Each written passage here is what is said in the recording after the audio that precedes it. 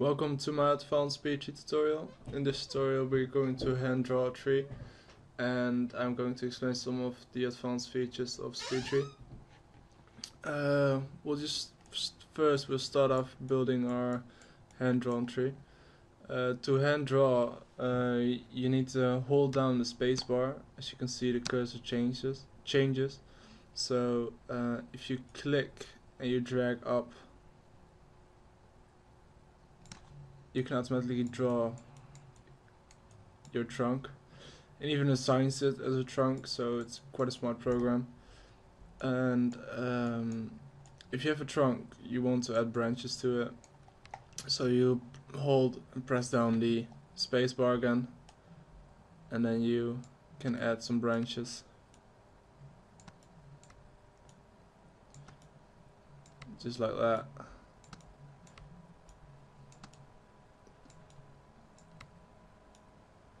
Actually, that's all there is to hand draw. It's not hard to do, but if you want to get a good tree, it will need some practice. In order to change a branch where it fits, or the length, or whatsoever, you can use node selection. It's on the top of your viewport.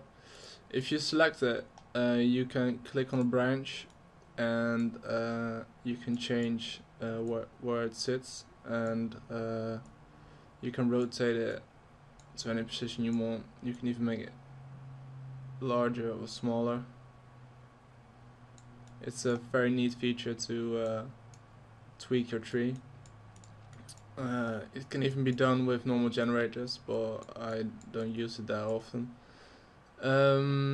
As you can see, it's a bit empty, so I've built this tree for this tutorial. I applied some materials and I've hand drawn every branch, except for the level 2 branches. I just added them to my branches because it's very hard to just draw every tiny branch that's on here. I'll just took off the leaves. It will take ages to do that if you got a big tree. So I'll just let Speedtree generate them. Next I want to talk about some of the segments of the tree. To see all the segments, you want to go to the render mode on the top left of your viewport and switch it to wireframe. And now you can see all your segments. These segments decrease the performance of your in UDK.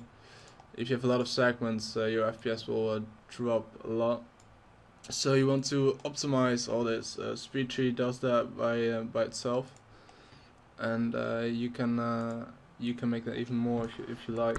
I'll just change that to 1. As you can see, the segments got stretched, and it has less detail, but it will perform better. If you go to the top left of your you can see in the top left of your viewport, you can see the amount of branches, so the amount of segments you're using. As you can see, if I put it down, if I put the optimization down, it will increase. Let's switch back to lit mode with let's add shadows to that. It looks better. Now I want to explain some properties. In the property window, you can change the size, or how branches rotate around another branch, or the length, or the radius, or any of that. So I'll just select the trunk, and as you can see, it's hand drawn, so I don't have every feature.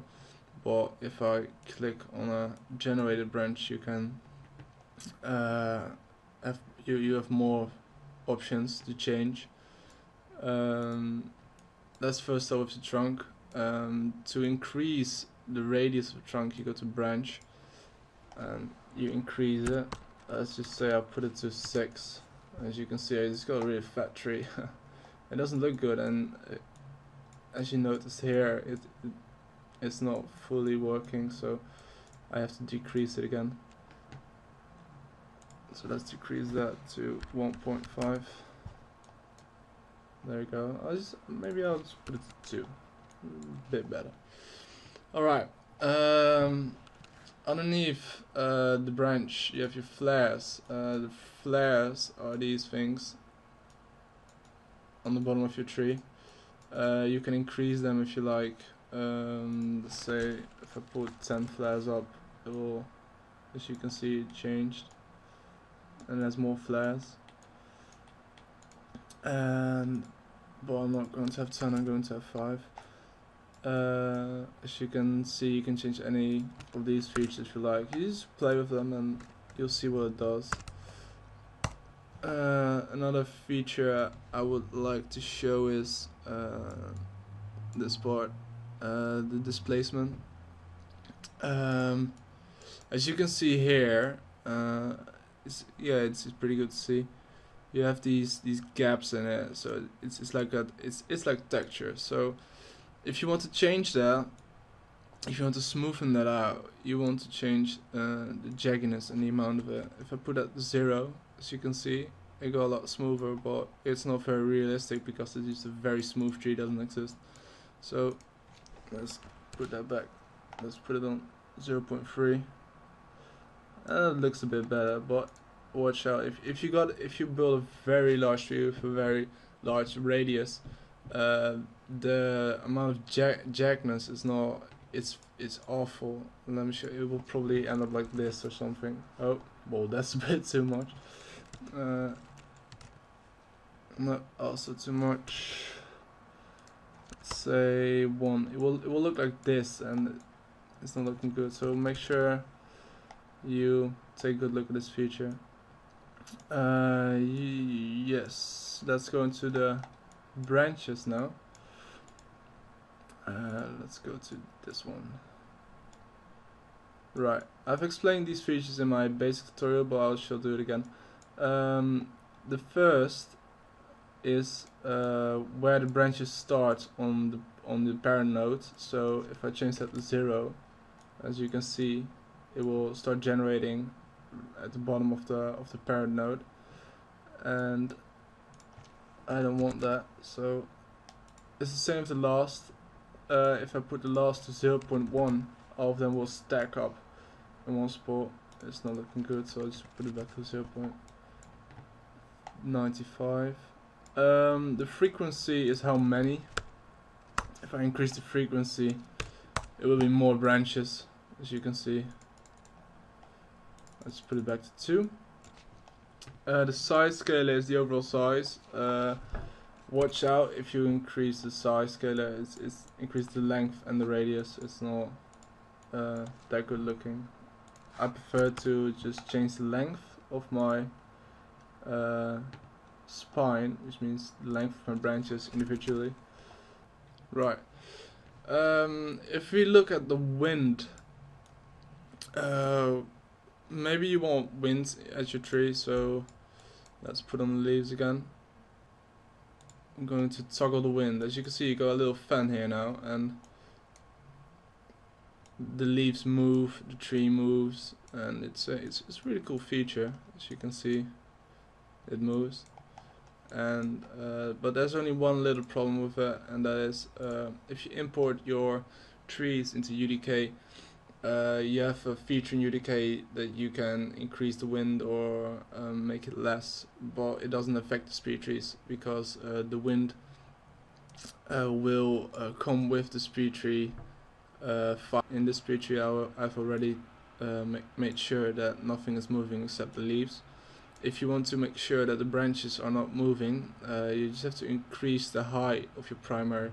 Increase the height to a lot, same as the height exponent. And that's it. So now the branches don't move at all, but the leaves will move a bit. Now let's have a look at the collision feature. You can add collision to your trees to be used in UDK. To add a collision, you want to right click, add collision object, and either a sphere or capsule. I'll add both for you so you can see the difference. That's sphere, that's a capsule. You can increase the radius if you like. and the height, and you can only increase the radius of a sphere, of course. Now when you're doing this, you want to place them, you want to move them over your object, so they will actually form a collision. Well, there's another way to do this, to add a collision to your object and to your tree, and that is to just generate collision primitives. You add branch capsules. Well, I'll just keep it like this. Press OK, and there you have it. It's not looking too fancy, but it does a decent job.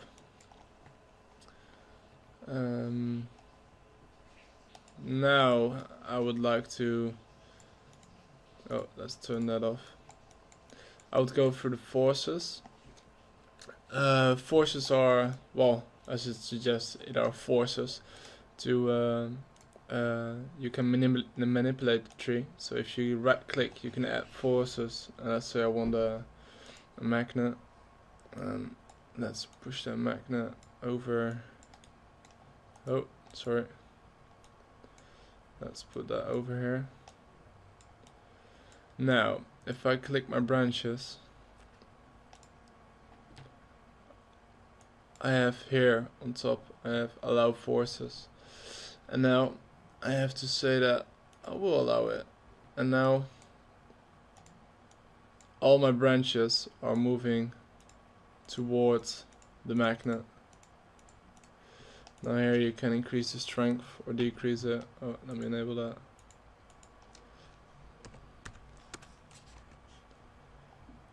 Let's turn the leaves off so you can see better.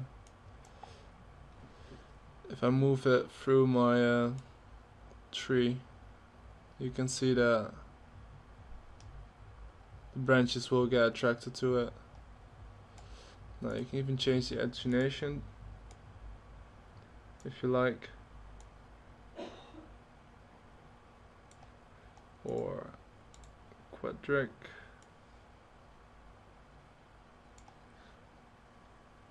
Alright. Next thing I would like to talk about is how to use level of detail. Level of detail is not hard to use, but it will increase the performance in your games. Let's toggle on leaves. You click the tree generator and you scroll down, and do not scroll down. It's on top here, it says level of detail. You enable it and then you'll see this funny thing. And here you can see and change the detail of your tree. If I put it on wireframe mode, you can even see it even better. As you see, it optimizes the wireframes for more performance. Let's put that back to the shadow. Now we want it to be set use near far. So if you walk near a tree, it will look good, but as you go further away, as you can see here in the polygon count as well, it will decrease and increase. This is used for games a lot of times, and as you can see, that the yellow box, that's the billboard. You can use billboards in games, so that if it's really far away, it's just a flat picture, because it doesn't matter that much. And well, that's all about level of detail. If you enable this, and you can still change it in UDK as well. And UDK has a feature as level of detail too, but yeah, it has to be enabled in Speedtree. Thank you very much. This was my advanced Speedtree tutorial.